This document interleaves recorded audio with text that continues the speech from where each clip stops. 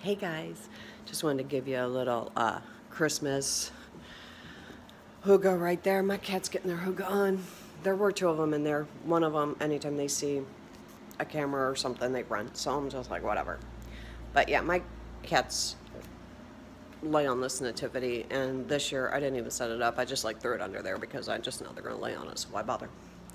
Hey, so I wanted to jump on here real quick and remind you guys to go get a calendar for this year. Okay, I mentioned it in one of my manifesting videos. Y'all need to get a calendar because this year, not only am I challenging myself, but I'm challenging you guys. We're gonna do some manifesting challenges, and we're gonna do some get the hell out of the box challenges. So this year, I had said, you know what? I'm going to go do some stuff. I'm going to do stuff I haven't done before, do stuff I haven't done in a while. And you know what, y'all? I had a great year. I really did. If you follow me on Instagram, you know I've done a lot of traveling this year.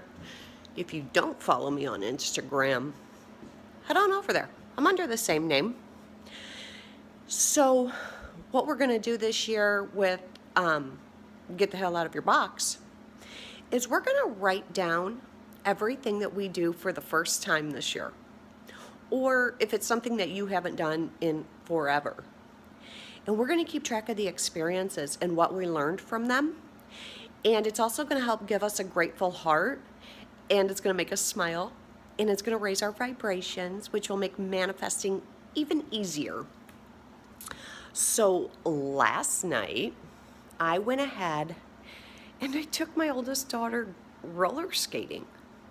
Now, I went roller skating earlier this year, and I hadn't been roller skating in probably 30 years.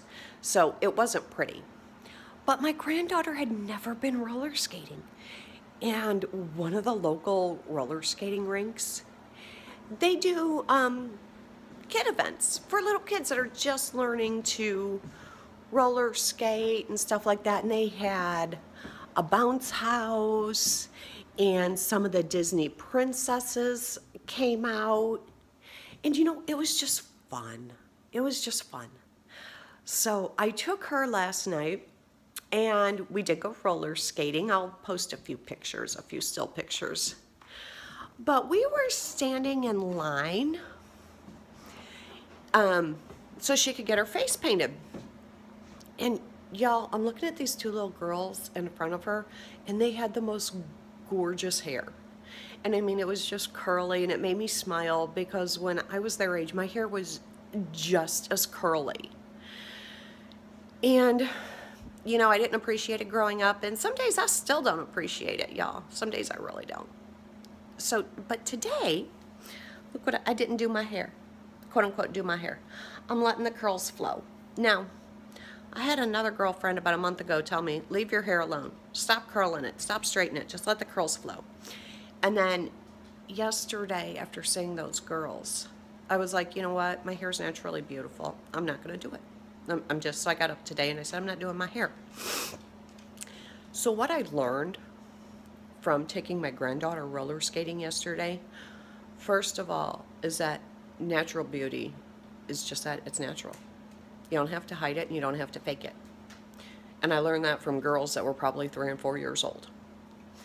I also learned that it's the little things in life that, you know, they really do make a difference. My granddaughter got really frustrated trying to roller skate for the first time, but she had so much fun meeting Elsa and Anna.